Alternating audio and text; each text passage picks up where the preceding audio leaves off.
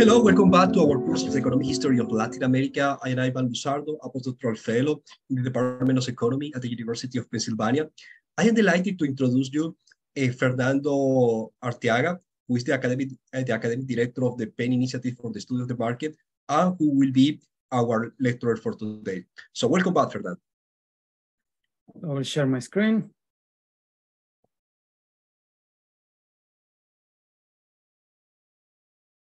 Okay. So let's start. So this portrait here, this is a painting, a mural painting by Diego Rivera. It's located in Mexico City. And I think it portrays quite well the way in which Latin American societies today capture the feelings about the conquest and the colonization. It's like a living scar that reminds us of our past and reminds us where we came from and basically reminds us of who we are.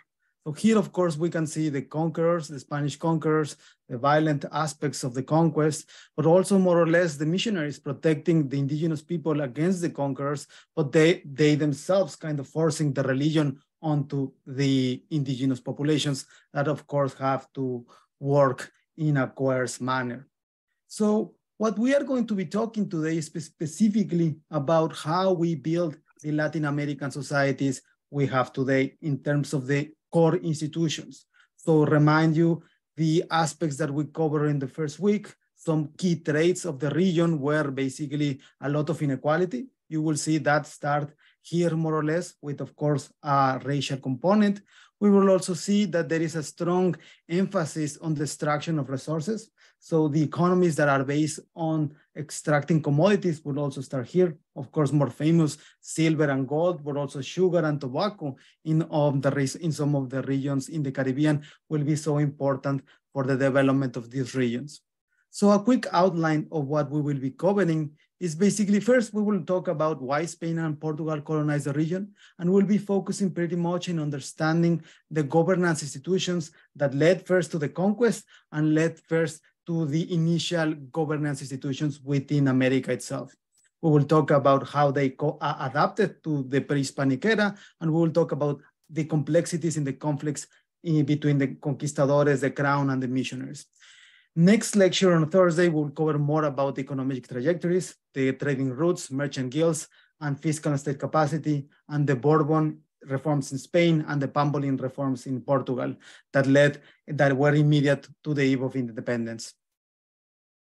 So moving on to start, let's look into the question of why specifically Spain and Portugal. So take a look at this map, which is more or less portrays the political configuration of Europe in the 15th century. And of course, one of the most evident aspects that has not changed, of course, is that both Spain and Portugal are on the geographical periphery of Europe. That means that, of course, they are close to the Atlantic, and in that sense, they have kind of a geographical advantage. But what I want to emphasize here is that the main economic driver towards trying to find not the Americas, but moving into the ocean was basically looking into spices. So at this time, basically, what you see is that the Ottoman Empire, with a coalition with the Italian republics in the north, Genoa and Venice and Pisa, basically control the spice trade between Asia and Europe. So of course, there's a huge motivation by the other nations across Europe in order to basically try to find alternative routes to these spices in Southeast Asia. So most naturally, the ones that enjoyed the geographical advantage would try to move through the sea. So I think this other map captures quite well the geographical advantage that Portugal and Spain had compared to other European countries. We already talked about the economic driver, but geographical constraints, of course, are also quite relevant. And here is the Atlantic. What we see here is basically that, of course, Spain and Portugal are closer, but these are the trade winds. So that means that it is easier to move from Spain to Americas than, say, to England to Americas. Here they go against the winds. And most importantly, perhaps, is that when they go to the south and to the east, they actually are, to the west, sorry, they are actually improving the weather conditions that they face. So that they are becoming better and better. And if we compare that to an alternative question, not to say just why Portugal and Spain against England, But let's look at why China did not conquer America, did not colonize America. And if you look at the huge differences in terms of the size of the Pacific and the Atlantic, which I think this map portrays quite well, you can understand how more improbable would the circumstances would be for the Chinese to come to America in the very first place. So the size of the Pacific Ocean is so large that basically all the land mass in the earth can actually is enough to fit within the Pacific Ocean. For everyone that has actually make flights from America to Asia, to Australia, to Japan, or to China, they know how long that trip is. And related to the other aspect that I was just talking to you about is that if you want to go to America, you have to go basically your environmental conditions that you face, you have to go north. So here you're going for warmer environments to actually colder and colder environments. So the likelihood of the Chinese actually coming into the Americas in the first place is quite low comparing to the likelihood of the Europeans and specifically the Spanish and the Portuguese. And a second aspect that I think worth mentioning is precisely how were the institutions implemented before the arrival of the Spaniards to America. There were already some of them that had a previous, that were more or less experimented within other areas. Here are the islands of Macaronesia on the coast of Africa. 3 of these belong to Portugal. Azores and Madeira are still part of Portugal. Cape Verde is an independent country now, but they were initially colonized by the Portuguese. And the Canary Islands were colonized by the Spaniards. And what I want to emphasize is when we talk, and we'll be talking a lot about the encomienda system, which of course has a negative connotation in the Americas because of the exploitation that the conquerors had when they arrived and they basically made the indigenous people work for them. So that institution was not new.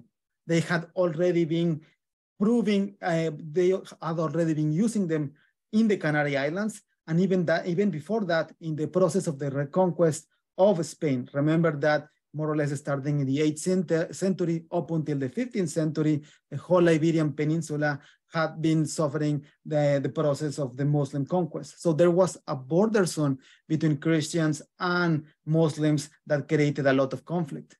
And given that the kingdoms in this area did not enjoy a lot of state capacity, the kings and crowns were not particularly rich and not particularly powerful in terms of the capacity of organizing people, the way in which they had to actually incentivize the reconquering of some areas is by more or less outsourcing the process towards these private parties, what later would become the conquistadores, and they will conquer. And how they were incentivized? Well, they were incentivized to conquer by letting them actually have a piece of the land, and basically they were being entrusted. That's basically the meaning of the word encomienda in Spanish. It's a consignment of the land and the people that exist there towards this encomendero, this conquistador, and they would have right over the population there. So they already had experience here, and then the Spanish had more experience in the Canary Islands. What's particularly different about the Canary Islands compared to the Portuguese islands is that these were already settled by inhabitants before that were indifferent to the Europeans. So they had to fight a conquest war. And again, a lot of the experience that they will see in the conquest of the Canary Islands, which was a gruesome conquest that lasted for a lot of decades, for almost 50 years, as we see here in this map, well, they will be implemented as well into the Americas. And if we look into the Portuguese, we also see although the Portuguese islands here were not inhabited, what you will start seeing is that the first economic drivers towards settling these areas will already appear here. So, for example, one of the first sugar plantations will pop up here in these Portuguese islands. Of course, sugar plantations then will become a core aspect of the Portuguese colonization of Brazil. And if you want to know more, there's a huge literature on this. I would recommend first the classic Spanish Seaborne Empire by John Parry, which talks about this idea that both Spain and more or less Portugal as well, of course, were the first seaborne empires compared to the traditional empires that were based on land. If you want to look in a more recent book, I would recommend Roger Crowley's book on the voyages of discovery and conquest of the Portuguese. But let's look a little bit closer into the process of the voyages and why they were important. First, we need to understand, as I was telling you before, is that the kingdoms here really were not states in the same manner as they are today. So they, of course, had funds because they received, the taxes were paid to them, but they were not rich or powerful enough to organize all the projects by themselves. So they had to rely more or less on a private-public cooperation. So Columbus, I guess, is one of the most famous, is the first, of course, person that came to America. And he famously, of course, went first to the King of Portugal. He was denied because, as we will see in just a moment, the Portuguese had a larger experience navigating across the waters. So they knew that more or less Columbus' calculations, estimates about the size of the world were wrong. So they did not want to fund his project. His brother, his younger brother of Columbus, actually went to England as well, looking for funding for the project. And then they went to Spain, and the Spain, to Castile, and the kings of the Queen of Castile and the King of Aragon. Well, they said, of course, yes, we will actually fund your project. And what we have here in this other painting is more or less after the first voyages to the Americas, when Columbus arrived into the Caribbean islands. Of course, he brought them kind of some of the riches that he found there.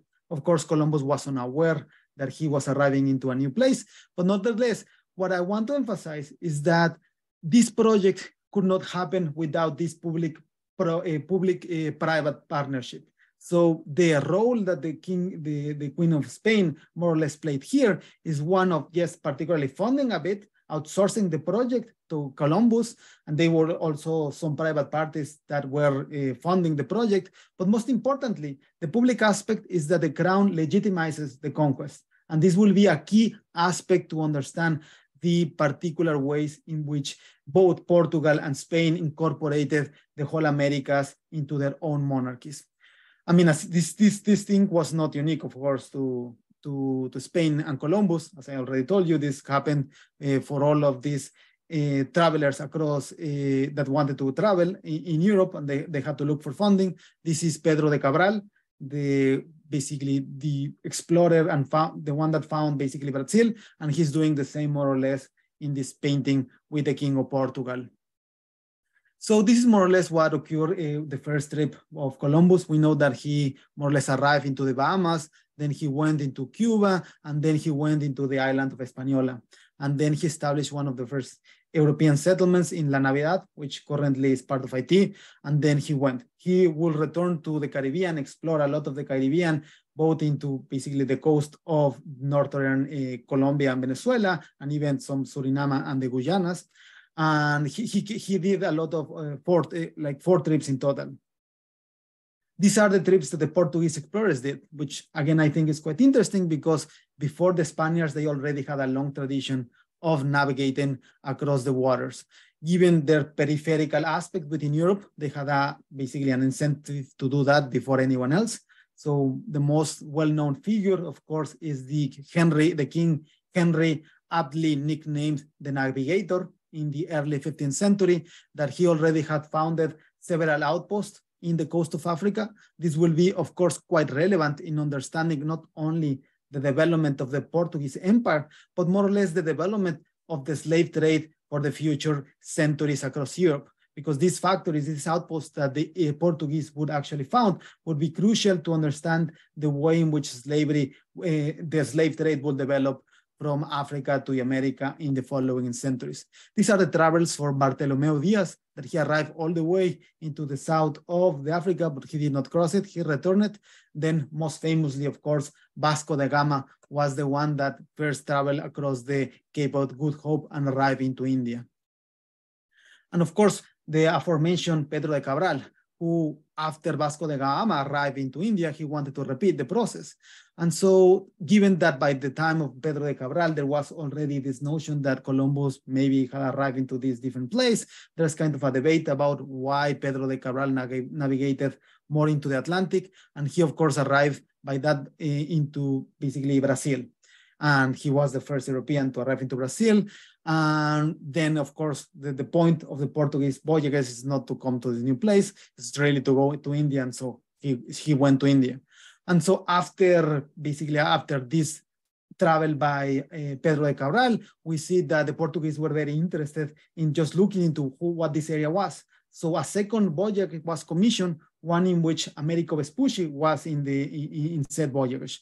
And in that voyage, Americo Vespucci arrived and he thought that this was a new land. And so that is more or less why the land that we call this continent is called America, because he was the first European that consistently told the story that this was not part of Southeast Asia or Asia, but was really a new continent. And of course, more famously, this is the Treaty of Tordesillas and the division of the world. So this is most well known because it tended to put the structure by which both the Portuguese and the Spanish would kind of set up their own institutions in place, but would also set up the conditions by which the other powers in Europe will have to compete. The first, of course, is the most important, the Treaty of Tordesillas, the division between West and East. But later on, this was less well known, but also very much important, the Treaty of Zaragoza, which occurred more or less after both the Portuguese had arrived to the Moluccan Islands by going south into Africa, and also the first, if you remember, the first trip around the world by Magellan, the Portuguese Magellan, which was nonetheless commissioned by the Spanish kingdoms. So Magellan, along with Elcano, arrived into this area. Magellan, of course, was killed in the Philippines, so he did not make the whole trip. Elcano was kind of the leader of the mission that ended up traveling all around the world. But the conflict was that given that there were these two routes towards Southeast Asia, then we needed another point of a border zone between Portugal and Spain, and then they created this area. And basically, the Spain would say, well, of course, I accept not to colonize the Moluccan Islands, but the Portuguese king would have to pay some money. Of course, later on in the mid-16th century, the Spanish would actually colonize the Philippines. And given that the Philippines is not as spice-rich as the Moluccan Islands and the Indonesia, what today is Indonesia, and Papua New Guinea, then the Portuguese did not have any major incentive to actually block the colonization. And of course, later on, between 1580 and 1640, there will be the Iberian Union, which more or less will more pacify the relationships between the Portugal and Spain. Let's look a little bit about the conquest. I won't go into the details because I think we already know a lot about it. I just want to mention 3 points. The first one is we need to look into the concept of the composite monarchies, which is a concept created by the historians Königsberg and Eliot to talk about the idea that at this time, the monarchies were not nation states, of course, and the way in which they had to increase their borders, to increase their power to acquire territories depended very much on the power to decentralize and allow the peoples that were incorporating into their territories to remain very autonomous. So I will read this quote by Adeline Rucois, which I think summarizes quite well this aspect of the Iberian monarchies. She says, the king gathers peoples and therefore territories, substituting their former lords with himself, with no attempt to make them one. He integrates diverse peoples who preserve their differences. He does not need to change their language, customs, or laws, but he does have an imperative duty to ensure the orthodoxy of their faith. I think this is so important because it puts a framework to understand both the process of conquest and the process of creating the governance institutions that will govern the Americas for the following 2 centuries. So first, you need to understand that they will respect a lot of autonomy. They will respect the local languages. There will be a division of power between the people that already live there and the ones that came also as immigrants. We will look into that in just a moment. But secondly, and perhaps the factor that will tend to unify this whole region would be both the allegiance, of course, to the king, but most importantly, the faith, the orthodoxy of the faith. So of course, there's a very important driver towards evangelizing these people. So making these people Catholic is one of the most important aspects. And then hence, you can understand why this was so important for both the Portuguese and the Spanish. So I will skip a little bit about this because we all know the details. I just want to mention a little bit about the conflicts that this creates. And I think the best way to put this conflict is by looking into the South American case. So when you outsource government, and this is a topic that we will see in just a moment in more depth, what you see is that the conquistadores themselves that will later become the encomenderos, the de facto rulers of the area that they were conquering, they were looking for riches of their own. They were looking to expand their own riches. So of course, they will increase the size of the kingdom that they pay allegiance to, but nonetheless, they are in for themselves. So that means that there are a lot of conflicts. And so the most important conflicts, it's the one in the south of Peru, in between Pizarro and Almagro. So both of them conquered the Incas, but later on they had conflicts about who will govern the area. And there's a lot of battles and basically murders between the family of Pizarro and the family of Almagro that will have repercussions for the governorship in this area. We do not see this in North America as well. The other aspect that I want to mention is that even though we tend to look as indigenous people as being conquered, there's a huge aspect of themselves being conquerors as well. So this one, for example, is Nicolás de San Luis de Montañez, which is a conqueror that actually helped the Spaniards conquer parts of northern Mexico. And I want to emphasize that because it's related to the political structures of the way in which these territories were incorporated. And we will see that a lot of indigenous autonomy remained precisely because they themselves saw themselves not as being conquered, but as an allies, as an enablers of the conquest. So a lot of the ways in which the indigenous people will try to defend their autonomy is by looking into this particular process of creation of Americas, not as an interference by Europeans, but as an alliance of indigenous people along with the Spanish. So moving on, the other aspect that I want to emphasize is how the crown acted. So the crown really, they are in Europe. Of course, the kings there could not move to Americas. They are just miles away from it. So they try to both legitimize the process of conquest and also try to arbitrage between, serve as an arbiter between the different parties that are involved in the conflicts.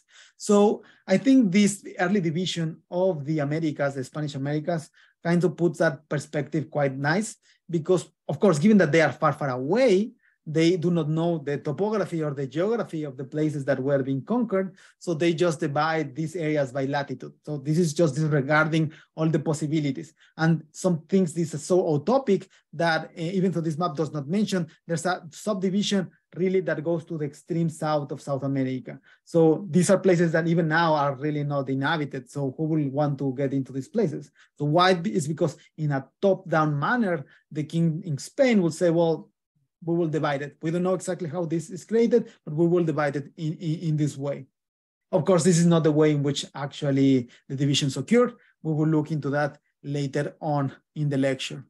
And when we look into Portugal, the Brazilian case, a similar thing occurred. So, and I think one particular difference between the Portuguese and the Spanish way of colonization depends very much into the perspectives that the Portuguese have compared to the Spanish. And so the Portuguese were really much interested in going into India and Asia and Southeast Asia. So they arrived into Brazil. They knew later on that it was a new continent, but they were not really interested in creating settlements here. They will create them because they already had acquired them, but they were more or less seen as kind of outposts that will allow them to have a network of outposts that would make more easy the voyages to Southeast Asia. And so in that sense, of course, the motivations towards settlement in this area changes quite dramatically. Now, having said that, of course, there's still kind of a division of who would actually get to settle this area. And we see in this way, yes, a similar pattern as what we see in Spain, which is the people in the king in Portugal, basically having no knowledge of the geography of the area. He would just divide this, not between the conquerors, because there were not really conquerors, but between the nobility in Portugal. And they would say, well, there's a lot of land here and I will divide them. Of course, this again is utopic and a lot of these provinces do not survive. These governorships did not survive. Really, the most important ones would be in the south, São Vicente, and later in the north, this area, first in Bahia, and later this area. This will, of course, lead to a particular development of the Brazilian state into governorships rather than by royalties. The viceroyalty of Brazil really will be created very, very late on in the history of Brazil. So for most of history was just governorships, and it would lead towards this division between South and North. In the North, of course, it was the environment was more incentivized more the occurrence of plantations, and hence later on Brazil would be the place where the most important export of sugar in the world. And that will drive, of course, one of the attempts of the Dutch to encroach in this area. So let's remind us, this is not just a conflict between Spain and Portugal. The other countries want a piece of the pie as well. So the Dutch specifically have a lot of enmities with both Portugal and Spain, and they will contest the spaces both in Asia and in America and in Europe, of course, of the Portuguese and the Spanish. And within the America, that gets reflected into the conquest of this area by the Dutch for a couple of decades in the 17th century. Later on, of course, this area will become even more populated because there's a gold found here, and the driver to basically settle this area would occur. But this will occur really late on in the 18th century. Okay, let's look after conquest, what happened. And the most important aspect of the conquest, the one that has been emphasized the most by historians, both economic historians and regular historians, and by demographers, of course, is that we see a catastrophic population decline after the arrival of Europeans. We know that this decline is mostly due to the fact of the spread of infectious diseases, but of course, there's also a role to be said that the violence and the process of the conquest played in it. So it's not a minor one, but the main driver, the main core aspect that explains this collapse is the infectious diseases spread. Now, this is so important because a lot of people died, as we will see in just a moment. It's important that really the population in the Americas did not start to recover only after, say, a couple of centuries after. And there was a transition in the way in which basically the governors in these areas interacted with the local population and with the crown. And this is kind of what we will see in the next part of the lecture. For now, let's just look into the demographic collapse aspect, which, I mean, to put it into perspective, a lot of demographers have talked about the Black Death. I mean, I bet you have heard the Black Death. It killed a lot of the population of Europe. There's a contested idea that maybe the demographic collapse in the Americas was as large or even larger, depending on how you measure it compared to the Black Death. So it was huge. And now this is quite contested and quite debated because in order to assess the magnitude of the collapse, we first need to know how many people lived previous to the arrival of the Europeans. And we really don't know. We have some estimates. So for example, this is some data by Denevan in which he estimates that 53 million people live in the area prior to the arrival of Columbus. And just to have a benchmark of comparison, Debris, for example, estimates that in Europe at the same time had 61 million. This excludes the Russian Ottoman Empire. But this nonetheless gives you the idea that America was populated. They had a lot of population. Of course, it was concentrated, as we previously seen in last week's lectures, into the areas of the Andean and Mesoamerica, because those were the places that allowed these complex societies to exist, but it was also spread in other areas. Now, again, this is quite contested. So a lot of more research has been done in terms of looking into the particular populations in specific places. Here we look into the Andes and Mesoamerica and some parts of Central America. And these are kind of estimates about the population that existed prior to the arrival of Europeans. And then we have the population nadir, which is kind of the lowest point in this period that is described here. So this kind of speaks about the decline, the amount of people that existed prior and the amount of people that existed after the process of diseases. And this is kind of a ratio that gives kind of an idea of the magnitude. So you have basically, for example, in the coast of the Central Andes, the ratio between the people that existed before and the one that remained is 58 to 1, which is huge. In other areas, equally are large, is less large, but equally important, like in lowland Mexico, it's 26. So the magnitudes are quite large. And even if maybe the ratios are quite difficult to grasp, there's another estimate that we look into percentages. So how many people died? And so again, this is quite contested, so we have a lot of literature talking about different assessments of it. So Koch and co-authors did a nice bibliographical review of this literature. They themselves estimate that 90% of the pre-Columbian population died. But there are some estimates that are lower. There are one says that 1/3, but I would say that the median would be around 80%, which again is huge. A huge amount of population died, and most of it was through diseases. So we know, because there's a lot of narratives about what was happening in this time, both by the arriving Europeans and by the pre-existing indigenous population. So this was particularly important, of course, in Mesoamerican Andes. So there were names for these diseases, local names. So the Colitzli and the Matlazáhuatl for the Mesoamerican Nahuatls, Huacamats in the Mayan in Central America, and Rupa in the Quechua area. So there has been also a lot of research about the spread of diseases, because this is something that interests not only historians, economic historians, or demographers, but really epidemiologists. Thank you. So there's a lot of research about this area. So we understand now that, most importantly because of COVID, of course.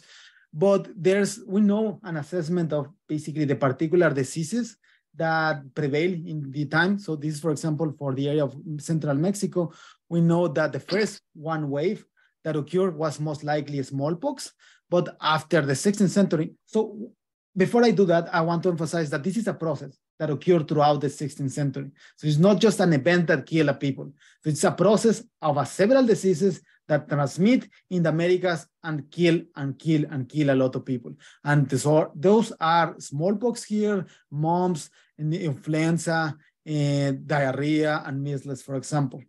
And we know more or less how this was transmitted, because we can attest towards the narratives, and we know more or less where it impacted first and where it impacted later. So the most common way in which the diseases were propagated were mostly from Mexico first, and then they transmitted to North and South America. And why is that? It's just like today. We tend to think like contact is the main predictor of basically transmission of diseases, and contact either through trading routes or just migration of people, it's the easiest way to get infected. So it was, of course, it makes sense that from Mexico to the other places, the diseases were transmitted. And we know evidence, for example, when we look about the epidemics in Guatemala, they follow very closely after the epidemics had occurred in Mexico. Now, after the development of these areas had occurred, alternative routes started to pop around. So for example, in Peru, one of the most important epidemics was one in the late 16th century. And there's a lot of debate about this, but one current hypothesis is that it was transmitted not from Mexico, but from Cartagena. Why? This is something that I have not mentioned, but it is not only the Europeans that are bringing the diseases, but really also the Africans. So it's just not Europeans coming, but the opening of the enslaved trade will also open another way by which diseases from Africa will come to America and also infect a lot of people here. So in this important epidemic of the late 16th century, we know that it started in Cartagena, because that's basically the main slave hub for the Spanish America. We'll talk about that in the following slides. And then it went south to Quito, to the rest of Peru, to Bolivia, and to Chile. For the Brazilian case, of course, it's a little bit different. I mean, the transmission of the diseases, mostly because there's not direct contact with the Spanish sphere. But again, there's a process of slaves being brought to the Americas, and there's a process of a Portuguese coming to America. So for example, one important epidemic is one of the smallpox in the middle of the 16th century that we know it came directly from Lisbon, and it basically propagated through all the Bahia and the Brazilian coast. And even given that this is quite debated in terms of the estimates of the people that died, an alternative way that we have to assess the impact of the magnitude of people, of the demographic collapse, is by looking into carbon footprint. So why is that? Because when people die, basically the environment starts to recover. So trees start to grow up again in places where they were being cut down. So basically more carbon is in the environment. And there are a lot of research by basically people that do research on the climate and environment that stress that something occurred in the 16th and early 17th century that increased more or less the carbon footprint in the world. And perhaps one of the most interesting aspects of the demographic collapse is not itself the magnitude, but what happened afterwards.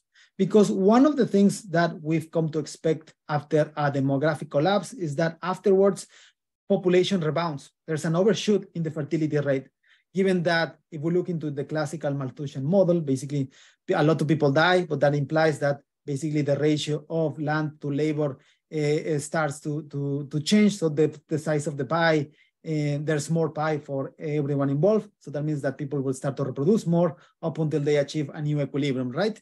But we don't see that in the Americas. And this is mostly interpreted by historians as this concept of the desgano vital, which could be roughly translated as a lack of willingness to live. And this is so interesting because we don't have a clear explanation of why this occurred. We know it occurred. We know that this could be explained directly by the increase in infant mortality rates, often by infanticide. So basically people will kill their own children, often just by increasing the contraception methods and abortion rates.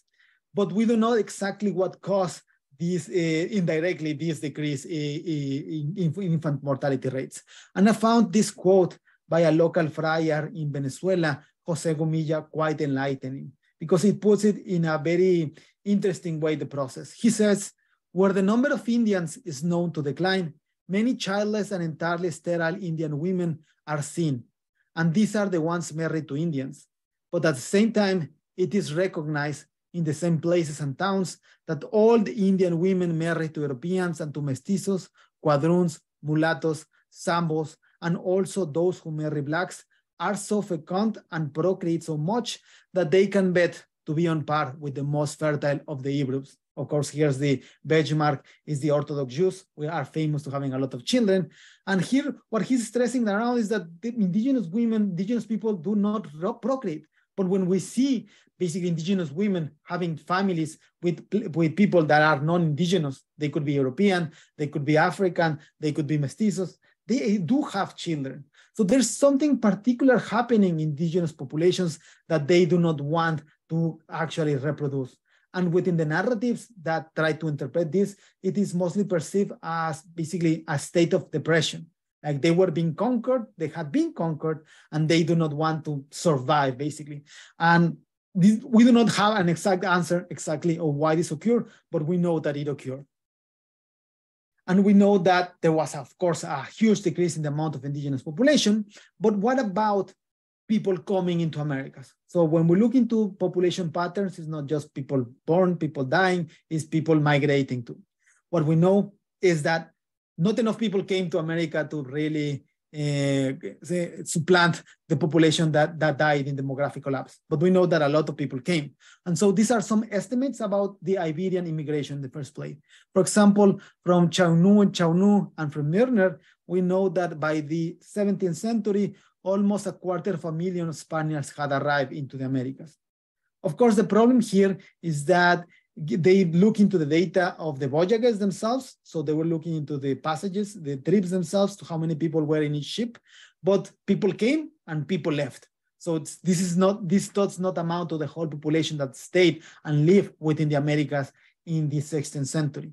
So for that, we look into other estimates. So for example, Lopez de Velasco, which was kind of the official historian of Philip II, the King of Spain, more or less estimates that there were 23,000 households inhabiting in the Americas at the end of the 16th century, which more or less, if we think of a ratio of 6 persons per household, it leads to 140,000 inhabitants living in Spanish America.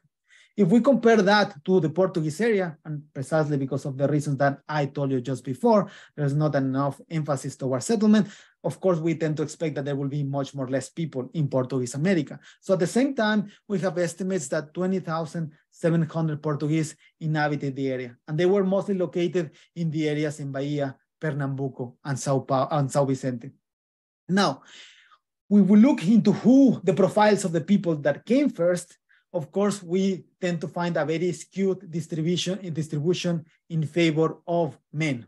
So why? Just natural. Tend to think about who will risk to basically come into this area. This will not be families. it will be basically single men that want to venture and just find the riches by their own. So it's very, very skewed. So Boyd Bowman, for example, estimates that out of all the Spanish inhabitants that came to America, only 16.5% in the early 16th century were women. This, of course, will start to change later on because as things got more peaceful, more settled, institutions were put in place for governing this area, well, there are more incentives for families to arrive. If we look into a more disaggregated areas of where these Spanish Americans, where the Spanish arrived into the Americas, we'll tend to see a coincidence in terms of the areas that were already populated before. And again, so almost 34, for example, percent of the Spanish arrived into the areas of Mexico and 23% arrived into the areas of Peru. So here, of course, we are talking about the pre-Columbian emphasis about geography, and the pre-Hispanic aspects also matter a lot in creating the conditions for the Spanish to arrive or the Portuguese to arrive in the very first place. We also know how a little bit about where they came from, and I know that this may change in the coming future because I know of a group of economic historians, Jose Antonio Sanchez Pin in Yale and Leticia Arroyo Abad in the City University of New York, that have more access to more granular data about people coming from Spain to the Americas. But so far, kind of our ideas is that most of them came from southern Spain. So 36% from just Andalusia, and 15% from Extremadura, and another 30% from the core area of Castile. So a lot of them mainly came from southern Spain. But there were also an interesting enough a foreigner component, because specifically in this time, in the mid-16th century, who governed Spain basically, well, it was Charles I of Spain, but also Charles V of the Holy Roman Empire, and he was an Habsburg. So of course he had a lot of connections with nobility and bankers in Germany, but also across Europe. So of course he wanted also to privilege that connection. So for example, more famously, the area that today is Venezuela would be initially settled by German people, that they were given kind of license by Charles I to settle into that area. But of course, it was not just Europeans that came into America. So a lot of Africans came to America. So most famously, and something that maybe we not tend to think about it, but one of the corollaries of the Treaty of Tordesillas that divided the world between the Portuguese and the Spanish is that really the Spanish could not commercialize directly within Africa. So they could not transport slaves from Africa to America. So they had to rely on third parties. Initially, of course, first the Portuguese that had the access the most to that area. But later on, there were this thing called asientos de esclavos, which were licenses sold by the Spanish crown to basically sell enslaved people in Spanish America. And this will be a huge deal because there will be a lot of competition between the European powers in order to provide slaves to the Americas. And because of that, you see a hub to start to be developed in Cartagena, in what today is Colombia, as the main slave hub and the place in which slaves would come, and then they will actually be transported to other places across the Americas. So one early estimates of the amount of slaves in the 16th century, we know from Bowser that 35,000 slave persons live in Mexico and almost 100,000 in Peru. Lima alone had half of its population being was a slave. So it was a huge amount. We also know that really there were kind of enslaved Asians. So we know a little less about it, about figures, and this will really start to appear in the mid-16th century after the conquest of the Philippines. So we do not know a lot of data about that, but enslaved Asians also were a thing within the Americas. Now, when we compare with the Portuguese, if we just look into absolute figures, the amount of the Brazilian slavery trade was minor at this point. It was just 50,000 slave persons. But when you put it into relative terms, just think into the amount of population of Europeans living in Spanish America and Portuguese living in Brazil, you will see that the ratio since the very beginning is already skewed for the Brazilian case to be more based more in economy based on slaves rather than the Spanish. And this, of course, this will skyrocket in the following centuries when the plantations will really become a thing, later on in the 17th century. And of course, they will skyrocket even more after the independence of Brazil. So what determines the slavery patterns in the Americas? This is something that I will cover in the following slides, but kind of a preview of that is that we really need to look into the areas, the resources, how productive the resources are there. Just look into why should we actually have slavery. So the extraction of silver, the production of sugar, those are highly productive goods that actually are quite profitable in that regard. So that will be one constraint. The other one that Arias and Giraud also emphasize is the pre-existing institutions that both enabled and also may have blocked the slavery of local indigenous population. So you see, again, there's kind of a pattern that explains more or less where some places relied much more on indigenous population or an importing African enslaved people. So if you want to know, and this of course creates a very complex aspect of the demography of the area. So when you look into the problems of today about inequality with a racial component that of course is common all across the Latin American countries, this is of course is where this starts from, because we start from the very first process of creating our nations or states or societies, a very demographic diversity that is unequal in the way in which it is distributed. So of course we have the Europeans, we have the indigenous population, but we have also people from both Asia and in the Africa coming into this area. And of course, we have conflicts between themselves because they are different set of people. Perhaps what I want to mention that I think is kind of distinct from this, the point of view of the colonial era, is that really what mattered the most in this point of time is really to belong to an area that legally supported you. So what you would see, and this is something that I will explain in just a moment when I talk about the governors and the institutions of governance in the Americas, is what you will see is that two institutions would be created mostly, one of Republic of Spaniards and one of Republic of Indians. And these are legal creatures with their own jurisdictions. So if you belong to one of these aspects, you are kind of legally protected. And so the one aspect that where you will not be protected, for example, if you are a mestizo.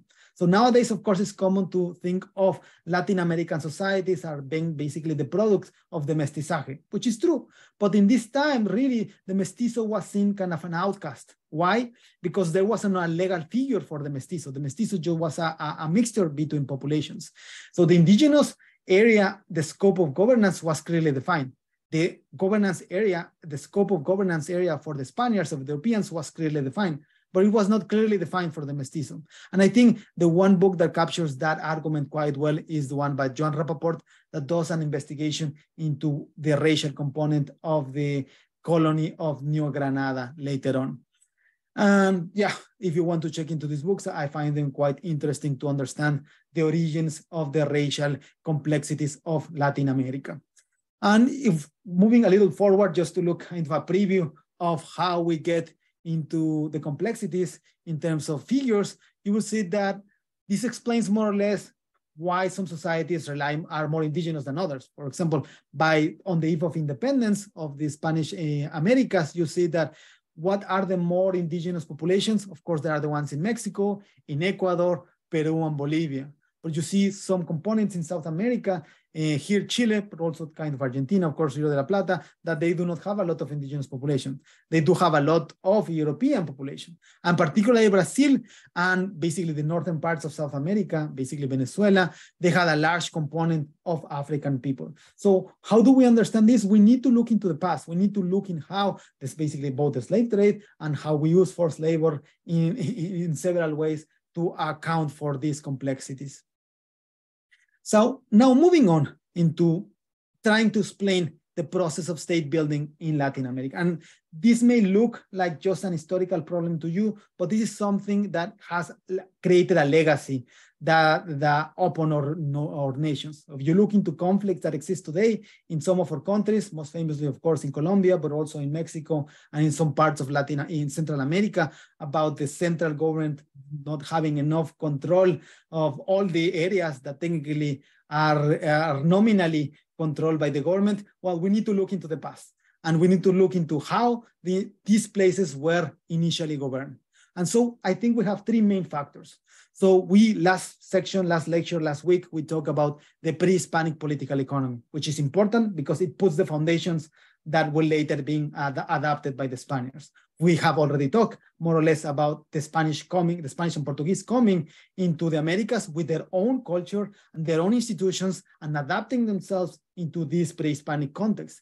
And of course, we also have the natural endowment component because that is kind of the main driver that basically the arrival of the Europeans want to take advantage of.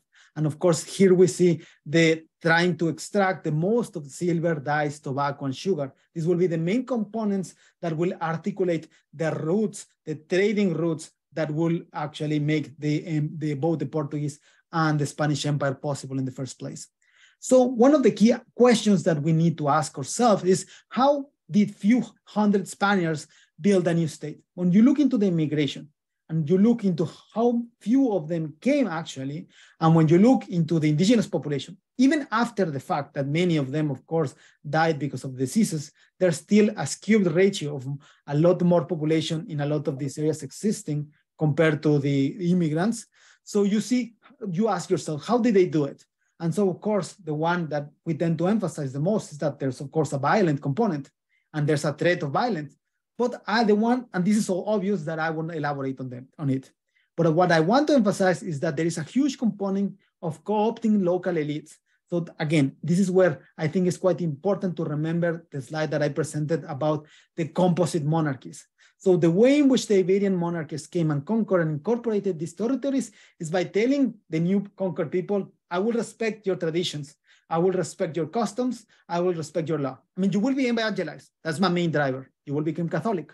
But with your internal political organization, that will be respected. And in fact, if you help me, you will actually be participative of the same exploitative process that we will engage in. So it is through this co-opting of the local elites that previously existed that the Spaniards get to build their state in the very first place. And we will talk in just a moment how that led to a lot of complexities because we have a lot of actors being involved. We have the conquerors coming, wanting to create a fiefdom of their own. We have the crown that legitimizes the conquest, but wants also to govern itself. We have the indigenous population that wants to maintain their own rulership of their own lands, and it creates a very complex governing system that creates a lot of conflicts, and it's solved in a very interesting way. And of course, you also have the missionaries that we'll talk in just a moment. So we have a strong, of course, religious component that also legitimizes part of the conquest. So the encomienda system, and I think this is one of the key aspects that the literature on colonization tends to emphasize, because of course, the negative connotations are so obvious. So it is often perceived as an exploitative regime because there are people, Europeans, coming to the Americas and basically forcing local indigenous population to work for them. That is basically the encomienda. The main purpose I already explained when I talk about the process of Reconquista within Spain and the conquest of the Canary Islands. The economic rationale for the crown to actually rely on this is because it's an instrument of indirect rule. And again, just think about it. So Spain and Portugal are so far away from the Americas. So there's no way that they could actually control directly what the things that are occurring in Americas. So you need to rely in a third party to actually conquer those places in place and govern those places for you. So it's a way to outsource government to the people that had conquered. So in that regard, the conquistadores became the early encomenderos. So the encomenderos basically had the task of, they will receive, of course, forced labor in payment, but in exchange, they will provide kind of security, some sort of basic public goods to the people that they are technically protecting. And so they will govern the populations. However, of course, this is a threat to the crown at the end of the day. So why? Because the crown, yes, it legitimizes the process of conquest, but the crown has an incentive towards trying to govern these areas by themselves, by a more direct approach.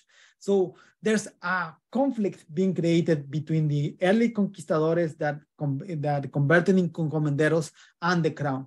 And you can most famously explain this through the signing by Charles I of the Leyes Nuevas, the new laws, that de jure extinguished the category of the encomendero within the Spanish America. And when I said extinguishes, basically stating that the encomenderos will would have the privileges as long as they live, but they would not be able to inherit those privileges to their children. And of course, this created a lot of conflict. One of the most famous cases is in Peru. So after there was a civil war between the early conquistadores, remember Francisco Pizarro and Diego de Almagro, there was another conflict. Charles I wanted to actually rule Peru by a more direct approach. So he sends the first viceroy to Peru. He creates the Viceroyalty of Peru, and he says, I will govern directly this area through my viceroy. And he arrives, and the encomenderos here do not like it. Of course, people do not like to be said what to do, especially if they have already conquered this place. So they actually imprison the viceroy, and they return it to Panama. From Panama, the viceroy escapes. He goes to Ecuador, he musters an army, and he fights. This is one of the engravings that depicts the Battle of Iñaquito, close to Quito, Ecuador. In this battle, the viceroy is killed by Gonzalo de Pizarro, so one of the youngest half-brothers of Pizarro. And so you see, this is a conflict, direct conflict between the early conquistadores and the crown, which again is quite interesting.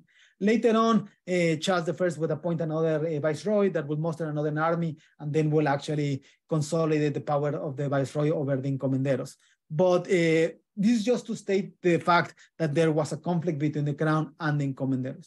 There has been a lot of research done about this. One recent economic history research is by Francisco Garfias and Emily Sellers, which more or less, they look specifically into the area of central Mexico, and they more or less empirically assess that the encomienda system dwindled in this area mostly because of the indigenous demographic collapse that I previously explained. And why? Why does that occur? How is this related? First, is because it reduces the encomendero rights. Why? So if the indigenous population die, the resources that the encomendero could extract from the local population reduces also. And hence, it also reduces the strategic benefits of indirect rule. So there are less people. That means that basically outsourcing the government now is not as needed as it used to, because if you have a lot of local population, then you have to have local parties involved in governing that. But if you now have lesser population, then maybe you do not need to outsource as much. So this demographic collapse paradoxically creates kind of a window of opportunity for the crown to actually try to reform the way in which the encomendero system work. And so, for example, Gibson, in his famous book about the Aztecs after the conquest, he says that the repartimento and the mita in Peru are created at basically as these rotational labor systems that more or less try to revert control to the ethnic señoríos. So what he emphasizes that more or less the crown wants to create kind of an alliance with indigenous people that want to empower them more against the encomiendas, and hence the huge complexities of the actors here. It's not just Europeans and indigenous. There are some Europeans that have conflicts between themselves, and there are some indigenous that have conflicts between themselves. And the crown would actually create alliances with indigenous in order to go against the privileges against the encomenderos. And of course, it will also tend to solve, given that the demographic collapse leads to less labor, it will tend to solve some of the labor shortage problems that we see in this time. Of course, we also tend to see the repartimento and mita system in a negative light, because at the end of the day, it's still kind of forced labor. Now, the repartimento and mita is forced labor by the viceroy or by the official governments. It's not owed to the encomendero or the conquistador, is owed to the specific government. And that's kind of a centralization. What we will later see, and this I think find particularly interesting, is we see kind of a difference occurring in Mexico compared to Peru. So for example, in Mexico, what you see, and this is where the pre-Hispanic heritage matters the most, because as I previously talked about in the last lecture, the Incas already had the mita system. So they already had a system that relied in forced labor. And a lot of literature more or less has emphasized that there are a lot of differences between the Spanish mita system that was put in place in the late 16th century and the Inca mita system. So there are key differences. One of them is that basically with the Incas relied on forced labor that produced public goods that technically would benefit the people that they were laboring on. And they basically, the forced labor were really very close by to their local communities. In the Spanish Mita system, really many people will be moved very far away from their local populations, and it will be mostly extractive. So it will be just to basically extract silver for the benefit, for the profit of the miners and the merchants in Peru. So that's one key difference that of course matters.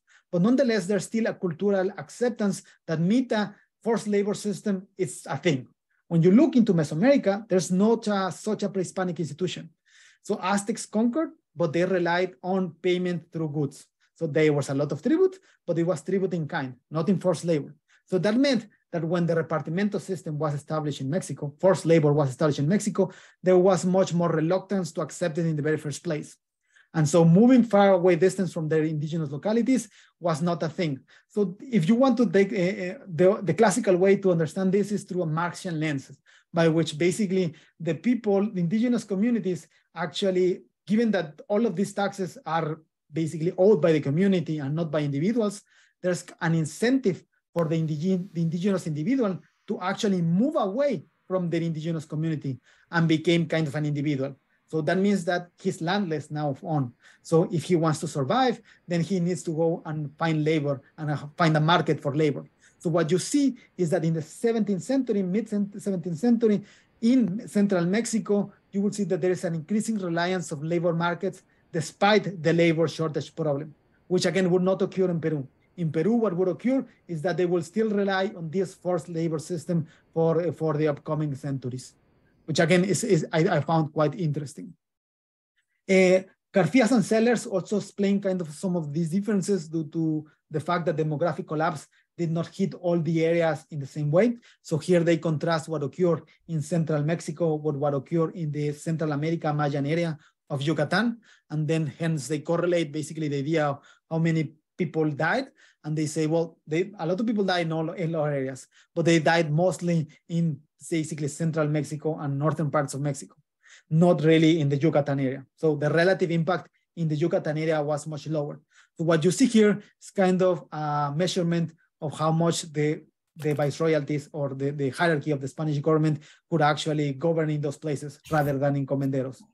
So what you see then is that within the central Mexico, you see an extinction of the encomendero, but not in Yucatan in Central America. And this will be, of course, also a very important aspect that will define some of the Yucatan area for centuries, even after independence. So to summarize what we've been talking about, what we see is that there is a superimposition of new political realities into this old pre-Hispanic system that creates a dual political system, one that relies in what I call the Republic, well, not I call, the literature calls the Republic of Indians. I've done a little bit of research on this, but my argument is more or less based on the historian Bernardo Garcia Martinez that emphasizes that there is kind of a continuity between the old pre-Hispanic world and the old pre-Hispanic towns surviving into the colonial period and later even into the independence. And they will form kind of the counties that we now see in central Mexico. But he also stresses that maybe the same thing occurs in the Andes. This is one area. The other area is the Republic of Spaniards, which basically the corregimientos is the public office that basically replaces the encomenderos as the local granular way to govern localities that basically where the Spanish are settled. And these will be public offices that will be paid and appointed by the royal treasuries. I'm going to skip this. So at the end of the day, I guess this is kind of a neat figure from Jenny Guardado that has done some of research on the way in which the Spanish governed both in Peru and in Mexico. And I think this figure puts it well, the hierarchy of how the Spanish Empire was governed. So of course, at the top, we have the main legitimizer, the king. But who aids the king is mostly the Council of the Indies. The Council of the Indies was created really in the early parts of the 16th century to aid the king in matter of war, in matter of taxes, and in matter of governance in the Americas. That's one strong component. The second strong component is the Casa de Contratación, the House of Trade. that will rule more or less the way in which the government, in which the metropolis in Spain will interact in terms of trade routes with the rest of the Americas. We will see that in next Thursday. Carlos Marichal is one of the foremost experts on this topic in just trying to understand the commercial aspects of the Spanish Empire. And within the Spanish Americas themselves, we see these hierarchies. First, what we see is these real audiencias. So we see audiencias being created all across the Spanish Americas, first in the capitals of the viceroyalties, of course, Lima and Mexico City, then in the capitancies, the general capitancies. The general capitancies are different political jurisdictions within Spanish America, and they are created mostly to defend those areas. So the capitan generals are mostly appointed in matters of war. They do not have power in other regards, but they have power in terms of the defense of these areas. So you see, of course, them being located in the northern parts in the Caribbean, in the southern parts of Chile, Venezuela, Yucatan. These are locations that are very prone to pirate attacks. So you need a lot of defense and spending on war. And there are audiencias in those places as well. And you also see a third type of audiencias, what are called the audiencias subordinadas. They are subordinated just because the viceroyalties are so huge, most importantly in South America, Peru. Initially, Peru basically is almost all South America. So you would need to have audiencias in other places. What are the audiencias? Are basically law courts. They are both criminal and civil law courts that will tend to resolve conflicts in those areas. So at the end of the day, these areas is where basically you would see some sense of political unity based around the idea that they already had established system of law that depends upon these specific audiencias. So if you look, for example, after independence, how the countries got fragmented into the Spanish American countries, they mostly follow a pattern that follows the locations of the borders between the different audiencias. And the audiencia, of course, we also have the provincial governor, which basically will rule over the corregimientos. So each locality will have a public official appointed by the audiencia and by the king. And the viceroy will basically will be the one that will be ruling above the audiencia and above the governors. These lines here are quite interesting because you see that a lot of corruption existed in this time. And so Jenny Guardado particularly has done a lot of research on office selling, and basically he has stressed about the importance on reliance of office selling for basically enriching the coffers of the Spanish Empire. So what you see is that the Spanish king will sell the public offices to be appointed in the Real Audiencia and basically as corregidores in several places across the Americas. Why would they do that? Is even though they have more control than relying on the encomenderos as previously, they still kind of need a lot of resources. So remember, in the 16th century specifically, there are a lot of wars that Spain is fighting in Northern Europe. There were wars of religion were a thing. So Flanders was a very important aspect. So there's a lot of need of funds. And so one way to acquire liquidity is by selling these offices. And why would someone want to actually get these offices? Is because remember, the encomienda system was abolished, but not the repartimento, not the mita. So really the extraction of rents was centralized into this hierarchy, but the extraction of rents was still a thing. So if you were a governor, actually you will be in charge of getting those rents. So that means that actually at the end of the day, you will profit. You will pay a lot to get that appointment, but then you will recoup what you spend by just the rents that you could extract from the people. And again, Jenny Guardado has made a lot of research on the negative impact in the long term, specifically in Peru, about the selling of these offices. Now, one final aspect of the political jurisdiction of the governing the Americas is the church. So as I've previously stressed, one important aspect of just legitimizing the conquest and colonization of the Americas is that basically the Spanish Empire and the Portuguese Empire had just one motive: to evangelize people. That is the one thing that legitimizes the whole conquest. So in order to do that, of course, they require the aid from missionaries and from the church. These are mostly not the secular church, but the mendicant orders. So we have a long tradition of missionaries coming since the very first beginning of the process of conquest to the Americas and establishing settlements, missions all across the America. So we have evidence of Mercedarian, Franciscans, Dominicans, Augustinians, Carmelites, Hieronymites coming to America. Most famous of them all, of course, are the Jesuits. They came really late on. They were not the first to come. They first arrived into Brazil, and they later established into Spanish America. But then you'll see that the complexities that we already explained get even more complex. But because we have what we call, what we in the literature of political jurisdictions, we call overlapping jurisdictions. We have both the state and the church having some sort of different responsibilities upon a different, the same space. And this creates, again, also a lot of conflict. Because, for example, this you will see most likely, most importantly in South America, in the border zones between the Portuguese area and the Spanish area. So you could say more or less that Paraguay and Uruguay were more or less created as states, as buffer zone states between the border zones between Portugal and Spain, and later on, of course, between Brazil and Argentina, or Rio de la Plata. And so there are a lot of complexities there. And the people that really settle in those areas are mostly initially are missionaries. And so you see, for example, this example I gave you, you have Portuguese Jesuits trying to basically evangelize indigenous people against Spanish Jesuits trying to evangelize people.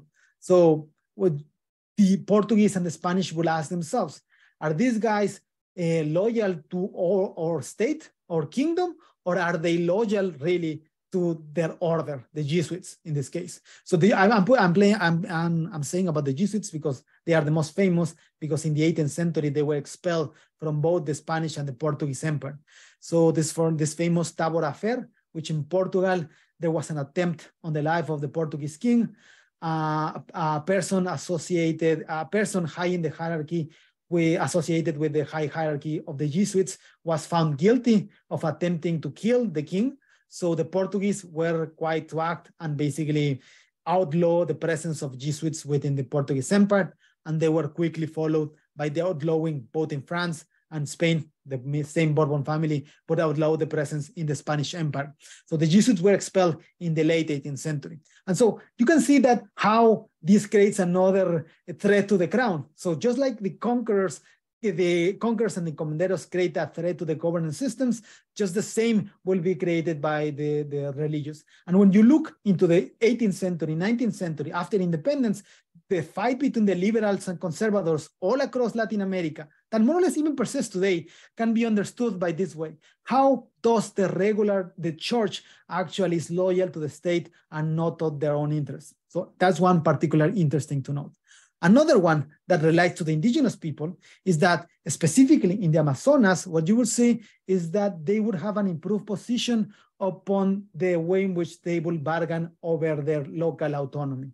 So why is that? Just tend to think, if you are an indigenous population in the middle of Amazonas, and then the Spanish Jesuits come to you and they say to you, well, we will evangelize you and we will offer you these terms.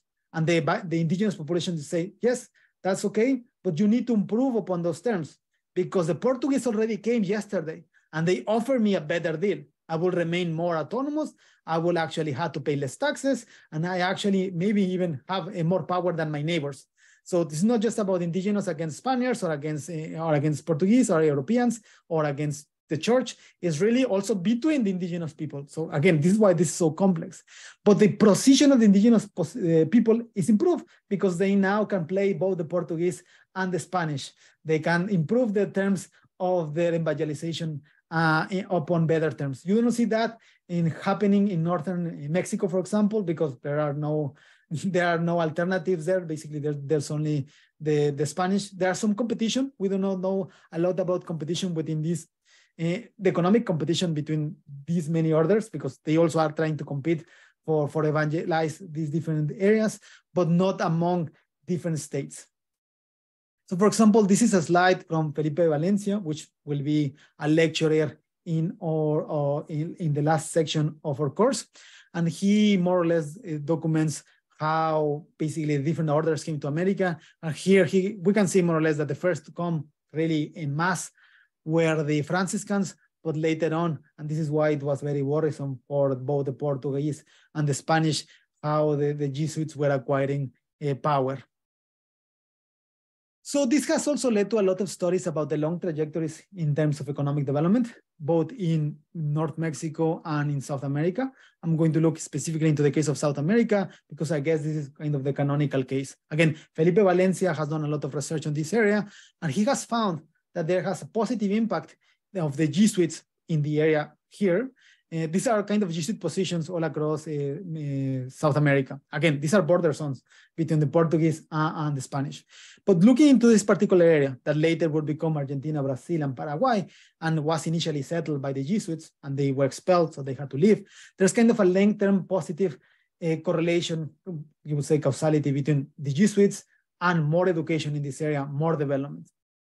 You don't see that in northern Mexico, and one of the explanations is that we tend to associate the Jesuits basically with education of the general population, and that's what they did in these areas, but they did not do that in Mexico.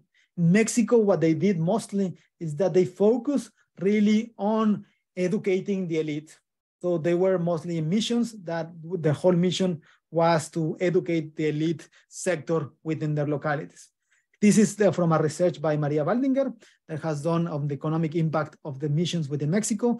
She has kind of located all the missions by the Franciscans, Dominicans, and Augustinians, and the Jesuits. And she more or less concludes that she finds actually that there's a positive correlation, there's a positive effect of missions by these mendicant orders, because these missions, they did a lot of work with local populations, but at the base level. The Jesuits, when they arrived, they focus very much on educating the elites. And so he don't see a lot of long-term returns towards what they did in Mexico, unlike what they did in South America, which was positive. And this is a photo from Paraguay. There are a lot of ruins, just ruins in Paraguay. They are quite beautiful. I would recommend you to visit them. And I guess I will end the lecture here today. If you want to know more about the complexities between the missions and the state, I would recommend you to look into these books that look both into South America, the Portuguese area, the Spanish area, and within Mexico.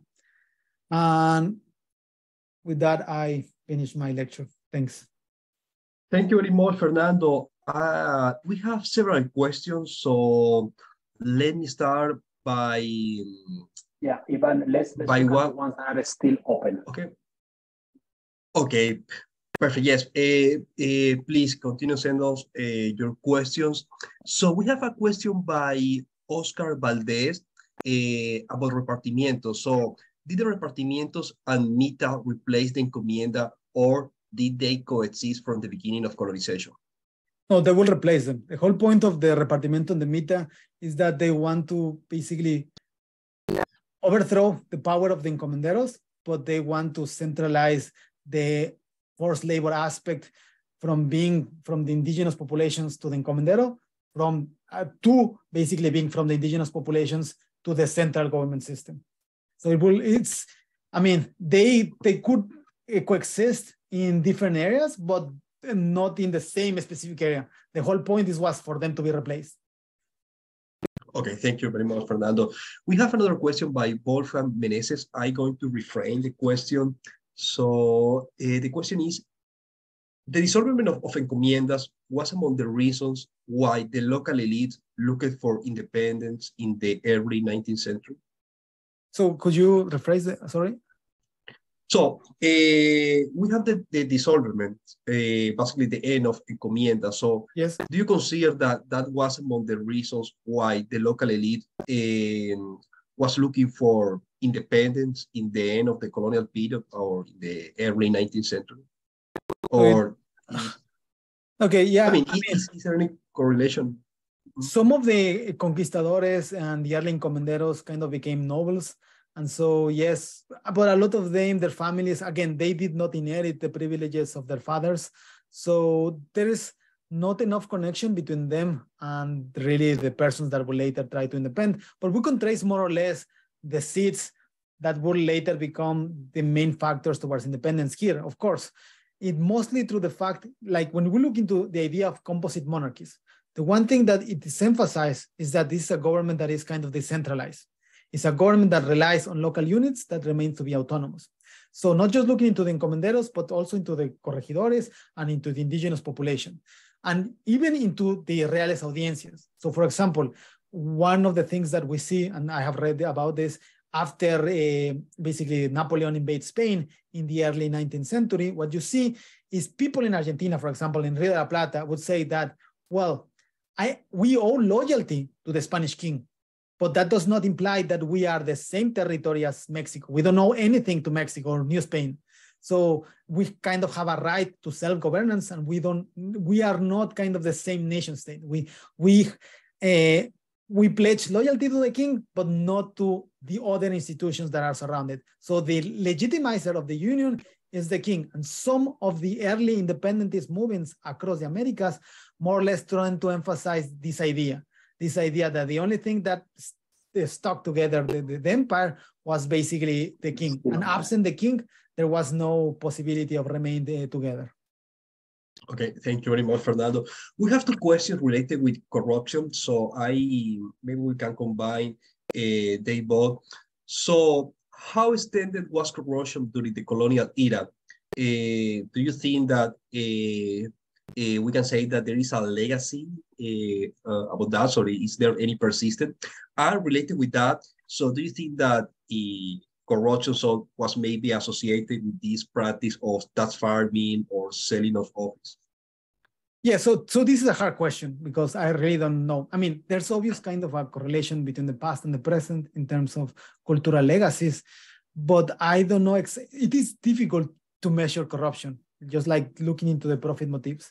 So I've done a little bit of research on that by looking into some area that I didn't have time to explore, about the Manila Galleon. Basically, the Manila Galleon was a ship that united Peru, Mexico with the Philippines, and later Mexico and the Philippines alone.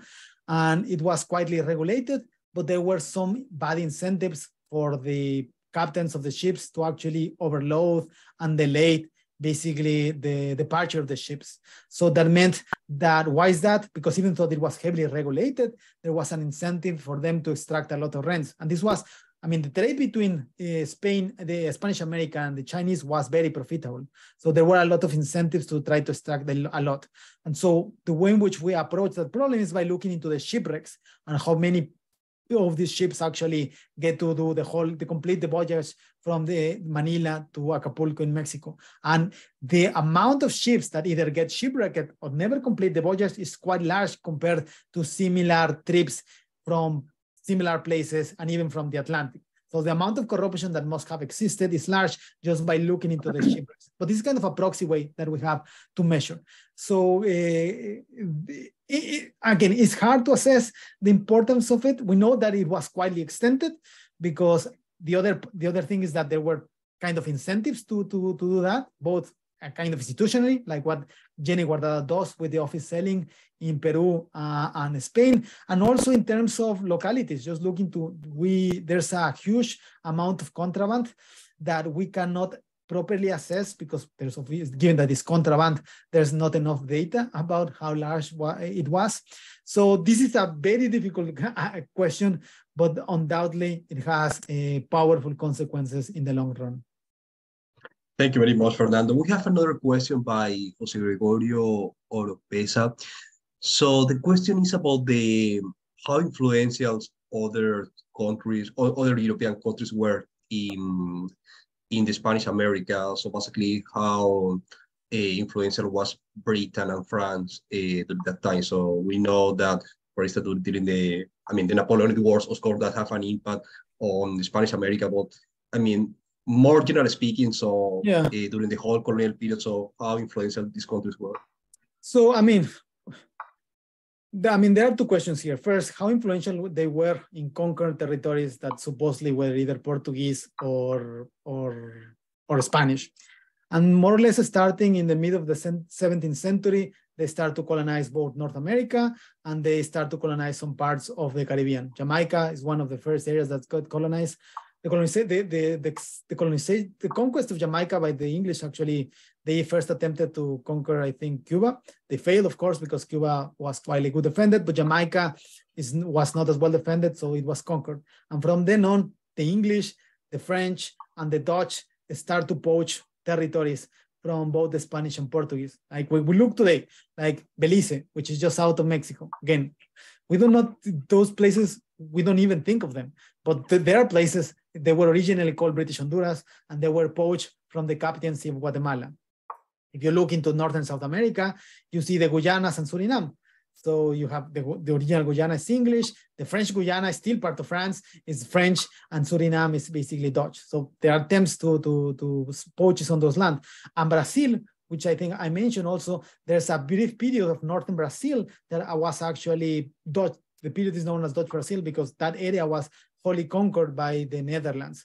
So by the passing time, you see a weakening of both the Portuguese and the Spanish that led towards more conquest in several territories. So that is one way in which I interpret the question. The second way is how indirectly the ideas or the competition between the world actually impacted upon the territories how impacted the governing the territories in the Spanish Americas. And there were different indirect ways in which this occurred. So for example, this is particularly important after the 7 Years' War. You could explain more or less that after the 7 Years' War, where basically both Manila and the Havana, which were the stronghold positions of Spain in Asia and in the Caribbean, they were basically besieged and kind of conquered by the English. There was kind of an attempt to reform the empire, try to make it more modern, trying to make it more centralized, even more than what we see today, even than what we see here. So this is part of the Bourbon reforms within the Spanish America, but also within Portugal. So the Pamboline reforms, for example, even to Portugal at this time in the 18th century, it was an ally of the British. They themselves feared more or less that they could suffer kind of the same brat that the English had done with the Spanish. So they also tried to modernize. So that's one way in which the conflict for the world kind of shaped how the Spanish Americas and the Portuguese Americas were governed. Okay. Thank you very much, Fernando. With that answer, we will conclude our lecture today. Thank you very much to everybody. And I encourage you to come back on Thursday for our seminar with Professor Carlos Marichal, also on the colonial period. Thank you very much.